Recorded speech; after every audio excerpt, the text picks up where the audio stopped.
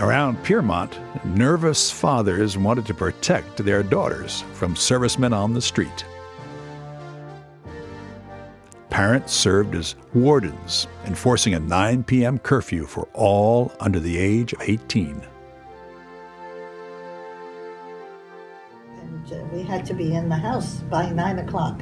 And you had to be, you know, if not, you were taken home, you know, by the wardens. My father was one of the wardens. Oh, wow. Yes. The MPs were there all the time. I don't know why, because there was no entertainment in Piermont, really, except bars. You know, we were afraid of air raids, so we had to have dark. When the sirens blew, you had to, you know, put on your drapes or what, dark shades or whatever it was to hide all light. But we could hear the train whistles.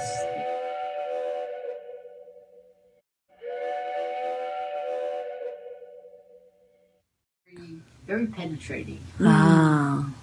And very sad in a way.